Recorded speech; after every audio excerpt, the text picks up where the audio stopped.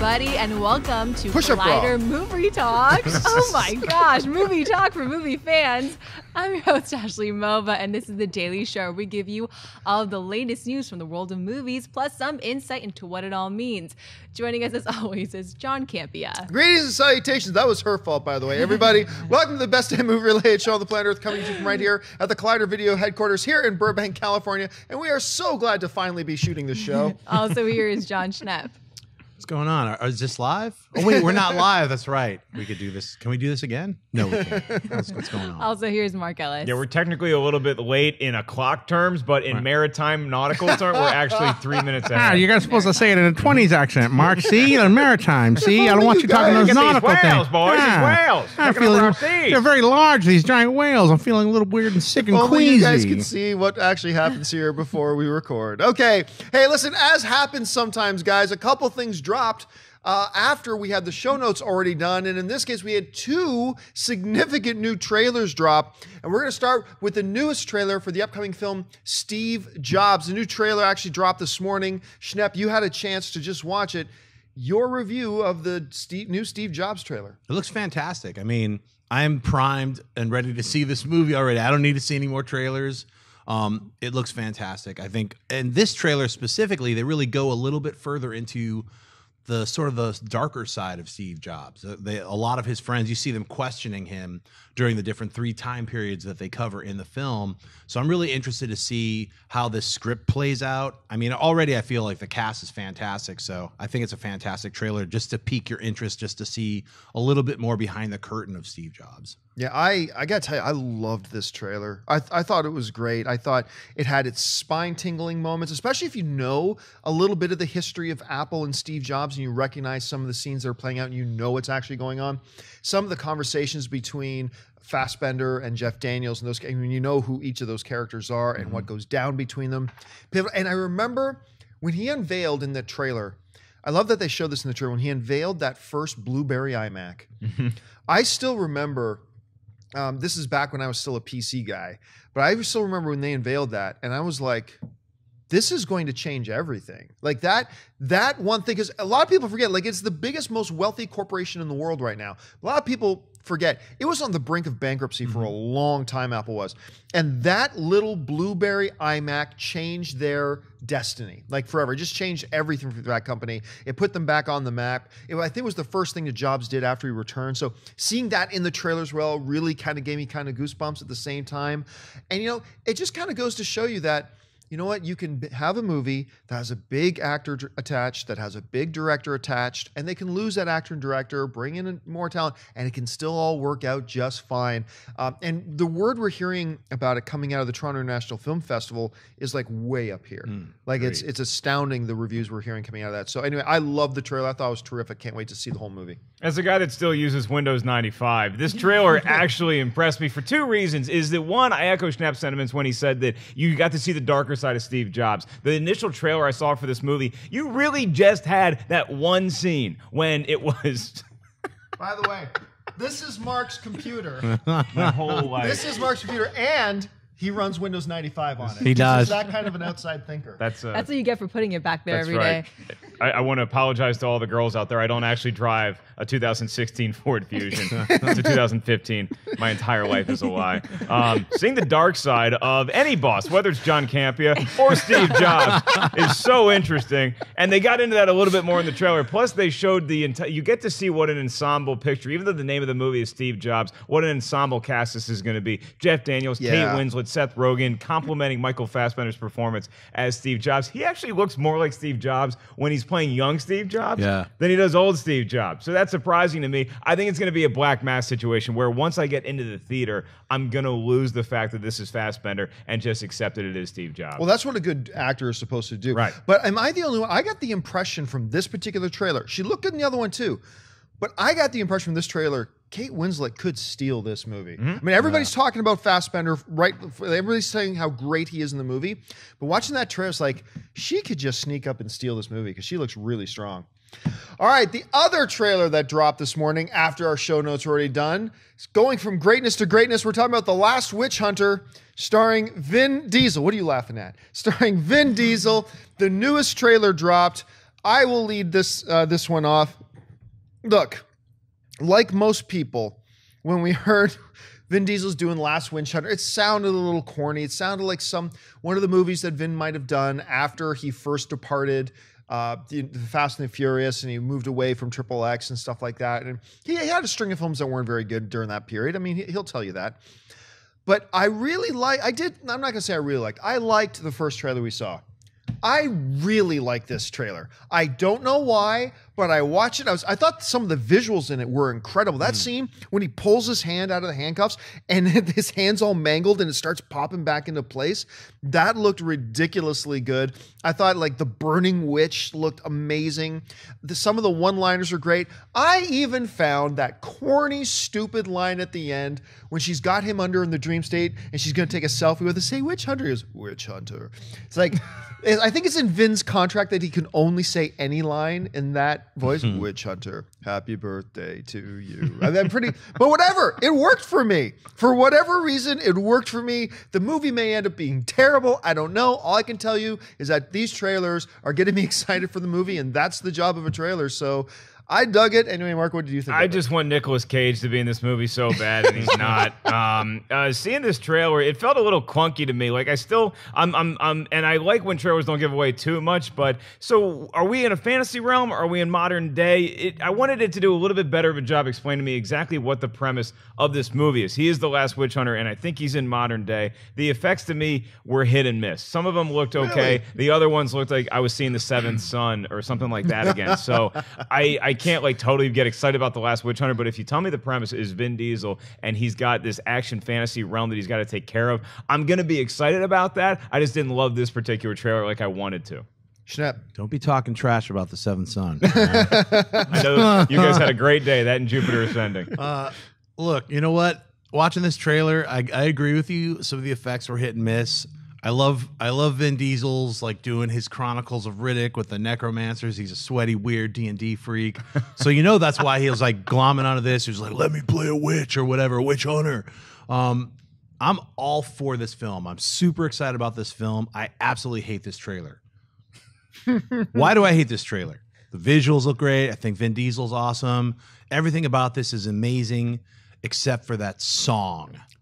That song like the remake of Paint It Black. All right, I got the beginning of the music. All right. It's like, and then all of a sudden it breaks out of that. That was actually the lyrics too. It was. Those are the real it lyrics. Ruined the trailer for me. That's why I'm selling this trailer. We're not even buy and sell yet. I'm selling it. I don't care. What if the actual Stones version is in the It would have movie? been awesome. Okay. All right.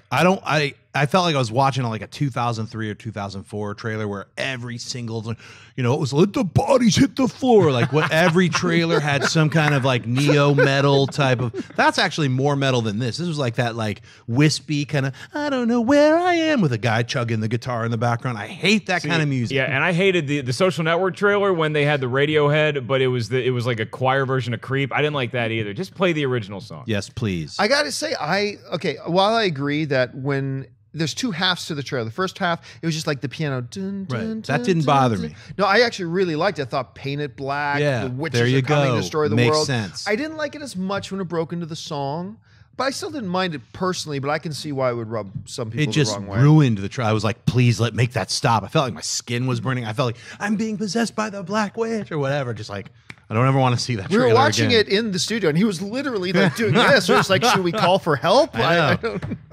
All right, let's get on to the first official topic of the day. All right, as most of you know, Channing Tatum is coming to the big screen in October of 2016, but he'll have to do it without his director, Rupert Wyatt. Wyatt, who directed such films as Rise of the Planet of the Apes and The Gambler, came on the project back in June, but according to a report in Variety, a script change caused the budget to escalate and increase the shooting time required for the film.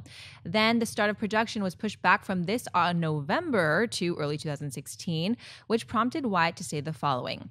I was very much looking forward to working with my friend Channing and the team at Fox, but regrettably a push in the start date now conflicts with another project. I thank them for the opportunity, and I know that Gambit will make a terrific film. John, should fans be concerned over the departure of Rupert Wyatt? No, absolutely not. Should we regret the departure of Rupert Wyatt? Yeah, sure. He's a great director. I was really looking forward. I was excited to hear that he was on Gambit. And I had a bunch of people tweeting me this morning saying things like, oh, the production of Gambit's in trouble. There are problems. No, they did a script rewrite, totally normal. It increased the scope of the film, which we should be excited about, which was going to make it a bigger budget of a film, which we should be excited about. And they had to move the start date.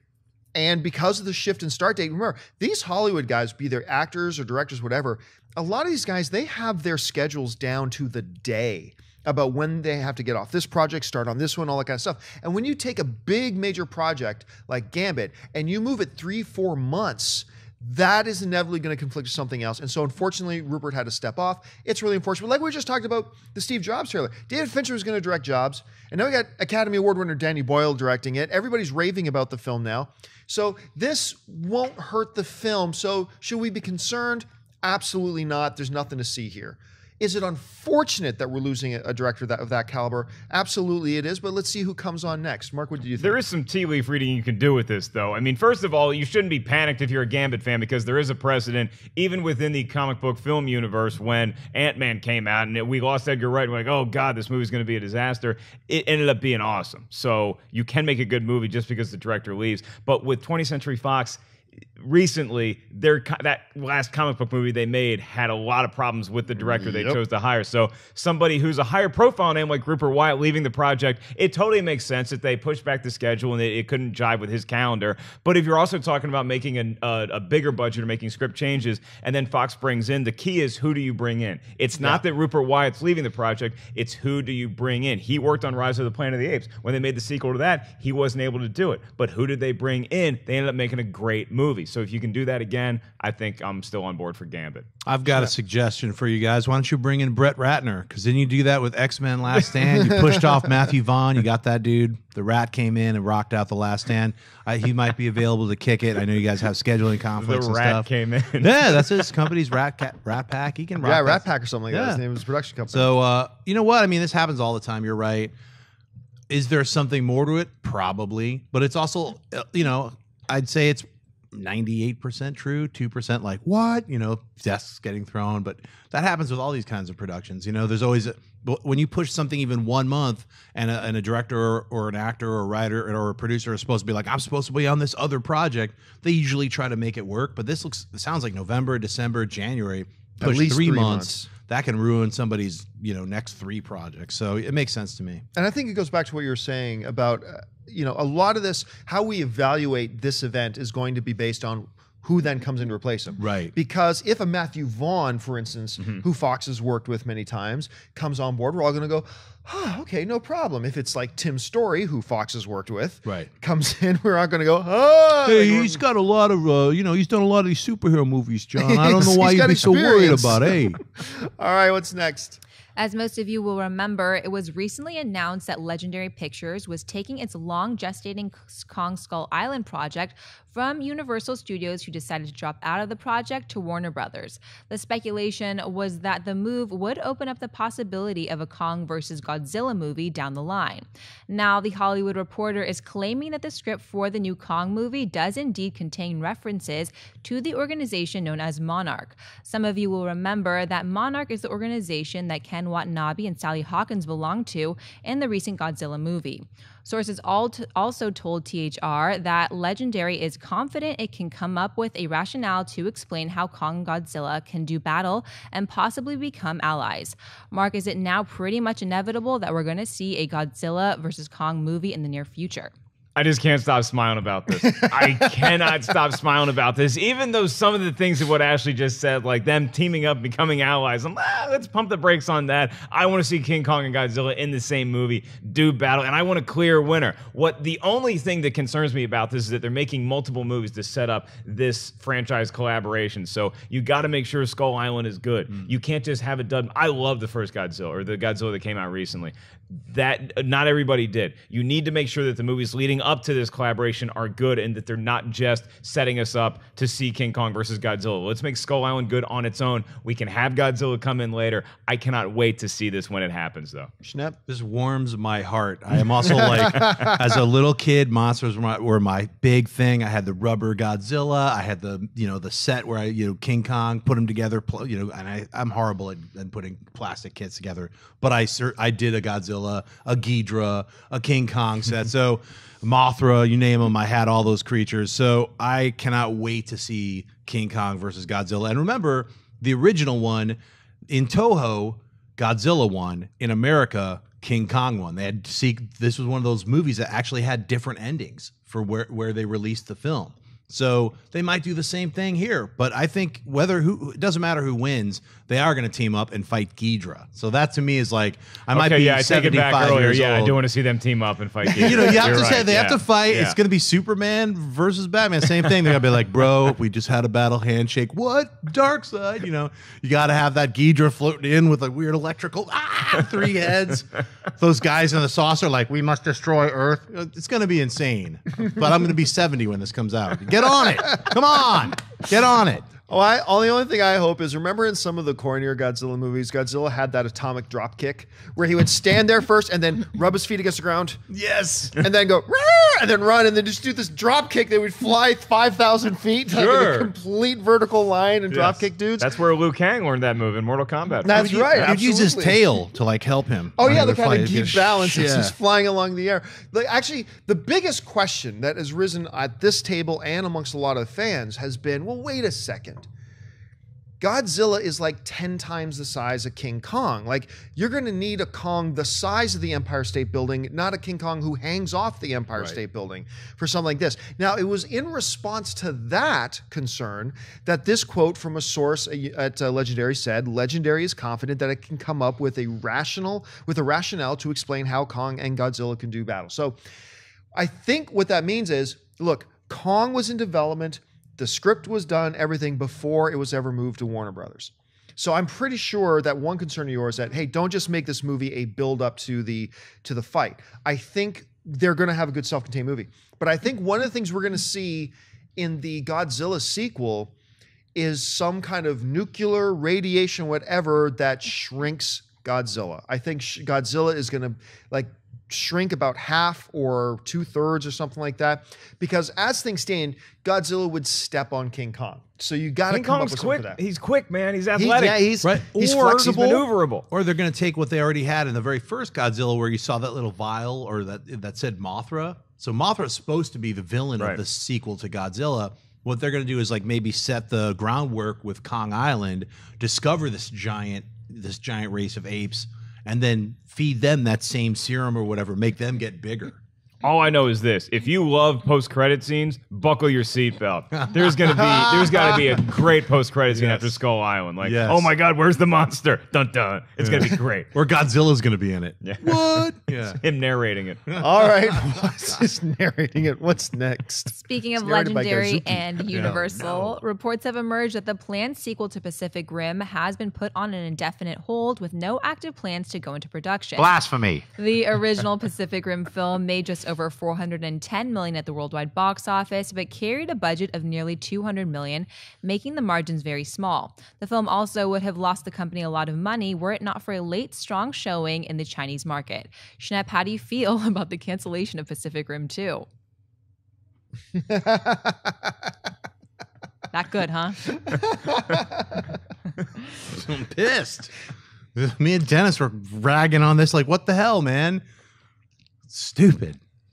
I don't have any. I'm wordless. I have nothing. I'm angry. I wish I could say I was shocked, but I'm not. I mean, for a long time, I didn't think Pacific Rim 2 would get a sequel at all. And I remember us saying, look, it's got to at minimum get to 400 million. And it didn't look for a long time like it would even get to 400 million. And then it did really great in China, which kind of pushed it over the edge, but barely. 400 million is a great number unless you spent 200 million to make the movie and then probably about 40 to 50 million dollars to market the movie. Then you take 1/3 of that 400 million off. Suddenly you didn't lose money. I mean, that's the best thing you can say about Pacific Rim is that it didn't lose money, but true to Guillermo del Toro's style, I mean, del Toro said this many times. If he does sequels, he wants to go bigger and better. And I know Legendary was apprehensive. I mean, that's one of the reasons Legendary has never greenlit his proposed Hellboy 3 movie, because he wanted to make it much bigger, much better. And they're like, the box office returns don't justify it. And I was still, even though it hit 400 million, I was a little bit surprised that they greenlit a sequel. I'm not shocked. I'm disappointed. I'm terribly disappointed, but not shocked that they've pulled the plug on this. At least the official word is on indefinite hold. That means they don't even have any plans to get this thing going yet, but it could resurface its head at some point. Who knows? Maybe get involved in this whole Kong Godzilla shared cinematic universe. I don't know. Maybe it's kaiju that they got to fight. Who knows? But it's unfortunate, but I'm not surprised. Mark? I'm not shocked either, but I mean, again, if you had to get this news, which is disappointing news, because I like Pacific Rim, there's a lot of lore that you could have explored there in sequels, but if you had to get this news, if this bomb had to be dropped, what better day to do it than the same day when we get King Kong versus Godzilla? When I was a kid, I asked my parents for two things one Christmas. I wanted a Terror Dome from G.I. Joe, and I wanted the Millennium Falcon. I get downstairs, and there's no Terror Dome. And I'm like, oh, man, that sucks. But what is there? A Millennium Falcon. If you gave me King Kong versus Godzilla or Pacific Rim 2, I'm taking King Kong versus Godzilla all day. So I thought I might get one movie. Now I don't get that, but I get this other movie. I'll take that. Good point. Yep. All right, folks, we've reached that part of the show now for buy or sell. Here's how this works. In front of her, Ashley's got a few other items in the world of movie news. She's going to run them down, and those of us at the table are simply going to say whether we buy it or sell. So, Ashley, what do we got? A brand new trailer for the upcoming Steven Spielberg Tom Hanks film Bridge of Spies has hit the web. Set against the backdrop of a series of historic events, Bridge of Spies tells the story of James Donovan, a Brooklyn lawyer who finds himself thrust into the center of the Cold War when the CIA sends him on the near impossible task to negotiate the release of a captured American U-2 pilot. The film hits theaters on October 16th. John, buy or sell this trailer for Bridge of Spies? Buy. It's fantastic. Love this trailer. I loved it even more than the first one. This is great human drama, and it kind of sets up. I love it when you have a movie that is, kind of endorsing the idea that heroes aren't just in physical action. Heroes are men of principles, or people of morals, or people who stand up for something.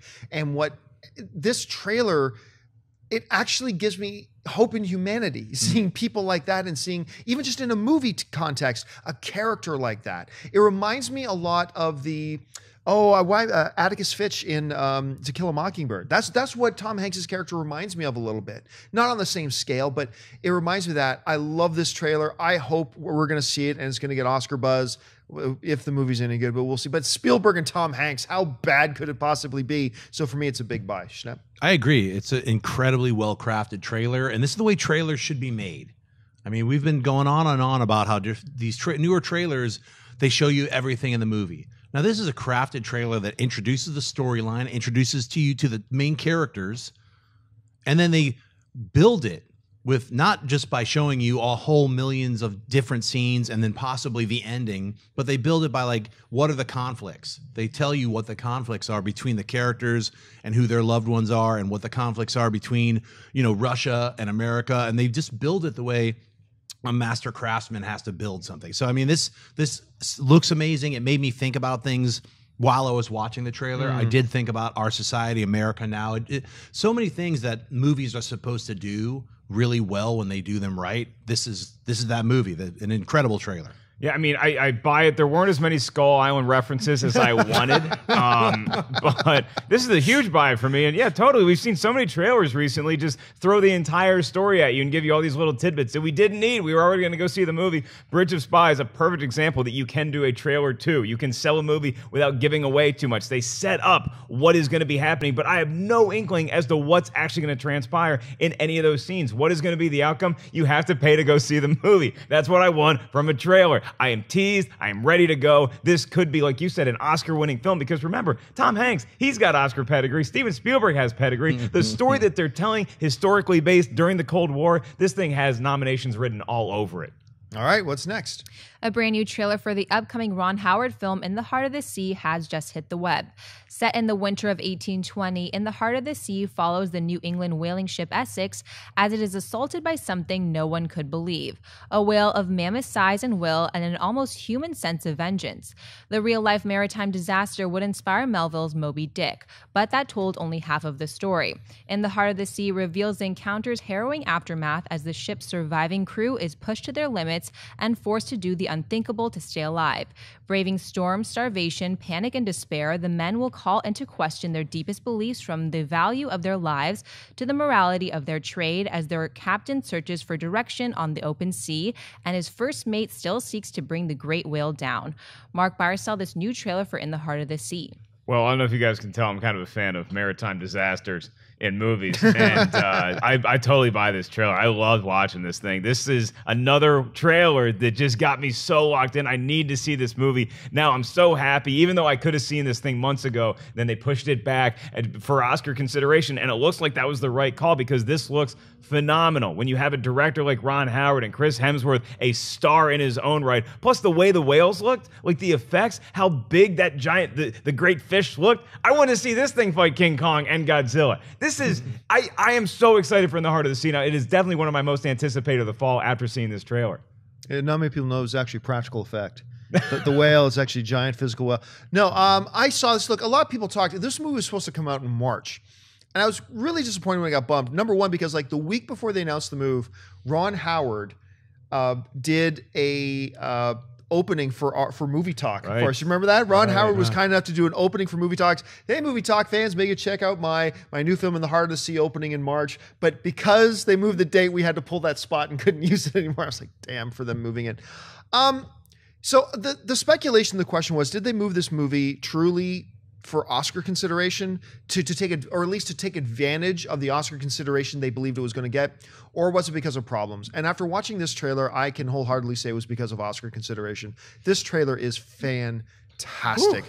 I was just devouring every single frame. It was tense. You just felt it, and then that one shot when the whale is up on its side and looking with its one eye at Chris Hemsworth, and Chris Hemsworth, they beheld each other. Yeah. It was like, oh man, it's like The Farmer and Babe. Like as they beheld. No, seriously, man. It was the weirdest comparison I've ever heard in my life. Not necessarily going to make the front of the poster. Right. That was the line. They beheld each other. Babe. I loved it. I cannot wait to see the direction this movie goes. Ron Howard, thumbs up. Super excited. Big buy for me. Yeah, buy for me as well. This trailer is epic. This trailer is a return to epic filmmaking with it, where it just feels in scope and size and everything about it. The one thing that bothered me, no cats with lightsabers. I felt bad for you, Mark. The one thing that bothered me, for me, was there was a shot where Chris Hemsworth, it looks like they've been out to sea for like 40 days, yet he's completely clean shaven and completely good looking. And we were talking about, like, even with a beard, he's like godlike. I was like, how did he have time to get all shaved up? Dude, I'm telling you, right, if you put Chris Hemsworth on a boat for 2 months, he's going to look exactly like he does in this movie. Right. He is a god, and you should respect him. He willed his beard to shrink back into his face. This movie looks fantastic, and I agree. They pushed it back for Oscar consideration because it just has that weight to it. I mean, all the scenes with that whale in it are terrifying. But I'm pulling for the whale. Like, I watched the trailer and I'm rooting for the whale, because these guys, you see them like throwing spears into like the whale's, his brothers or his sisters or whoever, and then the whale is just getting revenge. So I am on Team Whale as of right now. That's right. Right, what's next? I'm on Team Whale too. It has been announced that the upcoming Olympus Has Fallen sequel, London Has Fallen, has now moved its scheduled release date of January 22nd, 2016 to March 4th, 2016. The story begins in London, where the British Prime Minister has passed away under mysterious circumstances. His funeral is a must-attend event for leaders of the Western world. However, what starts out as the most protected event on Earth turns into a deadly plot to kill the world's most powerful leaders, devastate every known landmark in the British capital, and unleash a terrifying vision of the future. Only 3 people have any hope of stopping it: the President of the United States, his formidable Secret Service head, and an English MI6 agent who rightly trusts no one. Schnepp, buy or sell, London Has Fallen, moving back to March 4th. That's for Oscar consideration, guys. That's obviously why they moved it. My brain has fallen. I hate this series. I don't care about it. It's stupid and dumb. Sell. I buy it.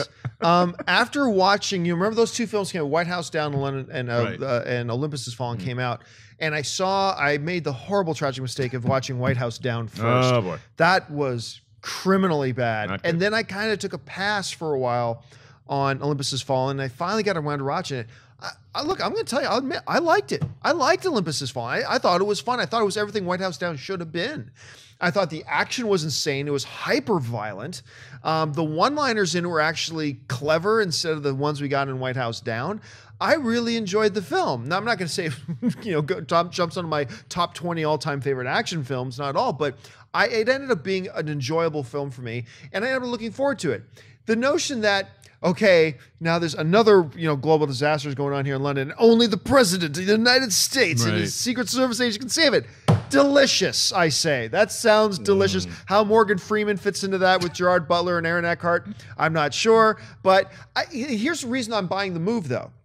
I think a lot of times we see January as the graveyard, where studios send a lot of their movies to go die. I mean, you're going to be pitted up against, all the Christmas movies that are still going to be on here. I mean, Revenant's going to be out. Hateful Eight's going to be out. Star Wars is going to be out, blah, blah, blah. Them moving that out of the graveyard to March, closer to the summer season. And remember, every year, March is becoming more and more part of the summer movie season, as it turns out. Moving it to March tells me they've got more confidence in this movie than they did before. So for that reason, I'm going to give this move a buy. I mean, why else would you move it? Like, I'm not buying this move because I want to see this in January. This is like why I was looking forward to January. I already have, March is already covered, okay? Yeah. Between college basketball and that little Batman versus Superman movie coming out, my March is already set. You didn't need to throw this in here. And just hearing the explanation of what this movie is, if you close your eyes and you didn't know who was in it, I would have assumed it's a sequel to White House Down, as opposed to Olympus Has Fallen, because this sounds ridiculous. I hope they treat it with some semblance of realism. Like, give me a little bit of that gritty, realistic, but not much. Few diehards in there. Have fun with it, but let's make it a little realistic here. All right, what's next? According to a report in Deadline, Universal Pictures is developing a new version of the classic Christmas Carol story in the form of Humbug. The report claims that the film will star Ice Cube as the Scrooge character, who in this rendition of the story is a successful real estate mogul. Staying true to the original story, Scrooge is then shown the error of his ways after visits from 3 different ghosts. John, buy or sell the idea of Humbug starring Ice Cube? All right, first of all, let me say this. I'm actually a big fan of Ice Cube. Ice Cube was kind enough to get together with me and Dennis last year, and he was gracious and funny and just terrific. A lot shorter than I thought he would be too, but just he's terrific. Ice Cube playing Ebenezer Scrooge sounds like something out of a Ben Stiller movie to me. So this is weird and odd. So I'm going to sell it, but with the giant asterisk beside it that I don't know what their full concept of this. I don't know what their vision for this is. This could be a brand new Christmas classic.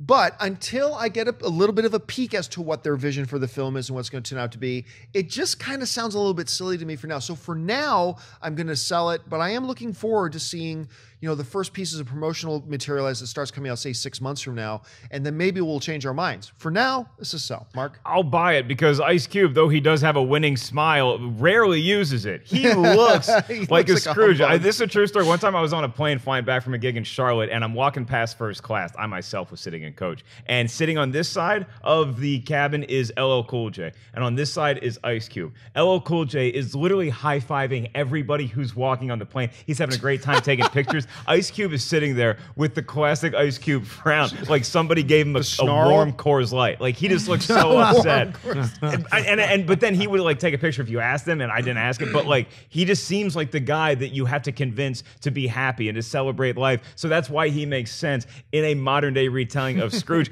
By the time this movie comes out, it's going to be almost 30 years since Scrooged with Bill Murray came out and was the comedic version of that. So I think it'll be about time that you get a new telling of it. So I will buy it, particularly if Dr. Dre plays any one of the ghosts. And don't forget Michael Caine. I believe it was Michael Caine in The Muppet version of Scrooge That's as right. well, which is actually surprisingly And good. Zemeckis just recently did that all 3D With Jim one. Carrey? With Jim Carrey. That was Yeah, incredible. that was- Visually, it was stunning. I totally buy this. I think it's perfect casting. Ice Cube, look at that sour face. Yeah. He's Scrooge right there. I mean, him always like, man, what'd you do with that thing? You know, like, if you go back to any one of the roles that he played, except for like Triple X2, he's sour. He's always like complaining about stuff. Like, I can't believe you did that. Even in 21 Jump Street, he's flipping tables. How dare you date my daughter? Trying to kill people. Yeah. Are we there yet? Are we done yet? Yeah. So I think if they do it right, you're right. I mean, I'm buying it because I think Ice Cube can actually do this character great, being just a sourpuss, a penny pincher. Like, I can't believe you spent all this money, and then the error of his ways for being selfish, and not taking care of his family. Who knows what they're gonna do, and how they're gonna update it. I feel they'll do a modern version of it. Dr. Dre should totally be Jacob Marley. That's who he should be. One of the things that people forget too about Ice Cube is that he's a writer as well. Mm-hmm. He is a creator. Actually, going back to like 22 Jump Street, he came up with a lot of his own lines in that movie, but also what I thought was the single funniest line in 22 Jump Street. I heard them telling the story about this. He actually came up with. It was in that scene when they're in the restaurant having dinner and there's a buffet, and he's like, what does a man got to do to get a glass of water? And then what he said in between takes apparently was he told Jonah Hill, hey, say, somebody get this man a glass of water. He's black. Then pause, then go, he's had a very hard time.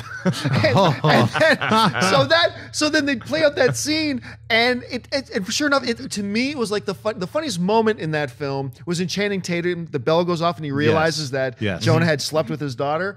But I thought the funniest line of the scene, like Ice Cube is quick, man. He comes up with some really funny stuff, and it would be interesting. I'd like to see him bring a little bit of his humor sensibilities to the movie. That could be really cool. I mean, you're bringing that up makes me want to see who are they going to cast as the ghosts. Yeah, let's have Chris Tucker. Let's have his Friday. Why not? Get all of them. Yeah. Get Bill Murray to be one of the ghosts. Get Bill Murray to be one of the ghosts. We are cooking up a delicious stew of a Christmas Ride film. Along? Who's the guy in Ride Along with Kevin him? Hart? Kevin Hart. Get Kevin Hart to be one of those ghosts. Not get Kevin Hart. No, you tired of him? No, not yet, Kevin but I'm Hart. getting close. So I don't want to get Right, overburdened with Kevin Hart because I want to appreciate him for a lot longer.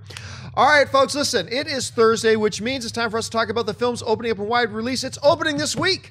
Brought to you by our friends at AMC Theaters. Now, on Tuesday's installment of Opening This Week, we, of course, talked about the new Johnny Depp film Black Mass. But we got a couple more to talk about now that are opening this week. So, Ashley, what do we got? First up is a new sequel, Maze Runner Scorch Trials. Transported to a remote fortified outpost, Thomas and his fellow teenage gliders find themselves in trouble after uncovering a diabolical plot from the mysterious and powerful organization Wicked. With the help from a new ally, the gliders stage a daring escape into the Scorch, a desolate landscape filled with dangerous obstacles and crawling with the virus-infected cranks. The gliders' only hope may be to find the right hand, a group of resistance fighters who can help them battle Wicked. Also opening this week is the new film Everest. On the morning of May 10th, 1996, climbers from 2 expeditions start their final ascent towards the summit of Mount Everest, the highest point on Earth. With little warning, a violent storm strikes the mountain, engulfing the adventurers in one of the fiercest blizzards ever encountered by man. Challenged by the harshest conditions imaginable, the teams must endure blistering winds and freezing temperatures in an epic battle to survive against nearly impossible odds. Schnepp, which of these films should audiences be looking forward to? Wow, well, Everest looks like the most intense of the two. I mean, if you saw the Maze Runner and you're into that, I mean, I saw the trailer for the Scorch Trials, and it looks really fun. It looks like a fun action adventure, science fiction, post-apocalypse film with a bunch of kids who have to figure out how to get into the Wicked, whatever. It looks fun. But the Everest, or Wendy Lee was actually saying the guy who discovered it is Everest is actually how you're supposed to say it. But I guess we'll always call it Everest, won't we, guys? However you're supposed to say it, I'm not climbing that thing. And the idiots who do that deserve a movie made about them. So I'm going to go see, in the safety of a theater, air conditioning is the coldest it's going to get for me. I'm going to watch this adventure. So, Maze Runner was one of those really crappy looking films that turned out to be actually not that bad. It was actually all right. I am personally, I didn't go to see Scorched Trials. I missed the press screening for it, but I'm actually kind of looking forward to seeing it. But yeah, the one I'm really looking forward to more is Everest. It just looks intense, knowing that it's based on the true story. Kind of gives you a little bit more of an emotional pull to it as well. And you look at this cast: Jason Clarke, Josh Brolin, John Hawkes, Robin Wright, Emily Watson, Keira Knightley, Sam Worthington, Jake Gyllenhaal. Jeez. I mean, it's probably, it's safe to say, the most impressive ensemble cast, and we're going to see in a movie this year. So that's the one I'm looking forward to most. You actually saw Everest. I've been to that beast. Your thoughts on these two films? Well, I mean, look, Maze Runner was another movie that, yeah, I actually liked Maze Runner, and I didn't think I would. The end of Maze Runner is totally just like waving a giant flag that says, hey, make sure you come back next year because we're making a sequel to this. It was so setting up for a sequel that how could you not want to see this sequel that they're trying to sell us so hard a year in advance, The Scorched Trials. Having said all that, did I sleep through my screening of The Scorched Trials? Maybe. I totally missed that screening, but I did see Everest. And Everest, you have all these stars in the movie. Doesn't matter. The star of the movie is the mountain, and they direct it as such. The cinematography is breathtaking. You feel like you're up there eating a York peppermint patty at the world's peak. And so it's a movie that I can recommend to go see in the theater. It's the theater experience you want. It is based on a true story. So you're not necessarily going to get a glossy over it, oh, everybody is going to be happy high-fiving at the end of this movie. There's going to be some stuff that happens. There's some stuff that goes down that is not pleasant, but I think it's worthwhile to see in a theater. Did you see it in an IMAX presentation? I saw it in the IMAX experience, which isn't like, it's not true IMAX, but it's like, hey, this is more than a normal movie theater, so it's that in-betweener. Yeah, I remember I got a text message from Wendy Lee back there saying something, I've never been so mad and so sad coming out of a movie. It's like that's great when a movie can elicit that kind of an emotional reaction. I cannot wait to see this. It's a good education, too, because it doesn't do it in a boring way, but it really teaches you what you go through if you wanted to go climb Everest. Like, you get there 2 months ahead of time, and you have to train on the mountain. You actually train on Everest to be able to climb it. And it's just, it's fascinating. It's stuff I didn't know, and now I will know forever. Stuff I'll never do. Yeah, it sounds like a good education. The lesson, don't climb Everest. Stay away from that mountain. That's your education today, folks. Well, folks, listen, that'll do it. We don't have time to get to mailbag questions today. Don't worry, we will have them back again tomorrow. That'll do it for us for this installment of Collider Movie Talk. Thank you so much for joining us. Listen, don't forget, lots of great movies playing out our friends over at AMC Theaters right now. Head on over to www.amctheaters.com for all of your theater showtime and, of course, your movie ticket information. Make sure you guys subscribe to this YouTube channel. Click that button, become a subscriber. You keep up to date on everything we got going on here. We had Heroes this week. We had Jedi Council this week. And last night, if you're a fan of the show Empire, last night we debuted our Empire Recap Show, a special Season 2 preseason episode. So make sure you jump on and take a look at that.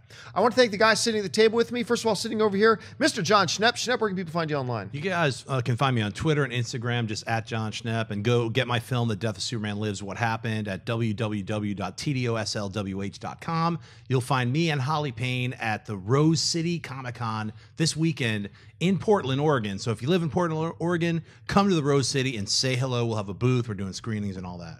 And, of course, sitting right over here, Mr. Mark Ellis. Mark, where can people find you? Online at 5150 Ellis on Twitter and Instagram. And this weekend, I'll be here in L.A. telling jokes at the world-famous Comedy Store on Sunset. And at the end of the table, of course, as always, the lovely Ashley Mova. Ashley, where can people find you online? Twitter, Instagram at Ashley Mova. Happy Thursday, guys. And you guys can check out my new novel, The Pride, that's coming out here in just a couple months. Head over to Kickstarter.com and just search for The Pride. You can support the project and, of course, book your advanced copy as well. On social media, you can follow me on Twitter and on Facebook, just at Jon Campea. That'll do it for us, guys. Thanks so much for joining us for Collider Video. Until next time, bye-bye.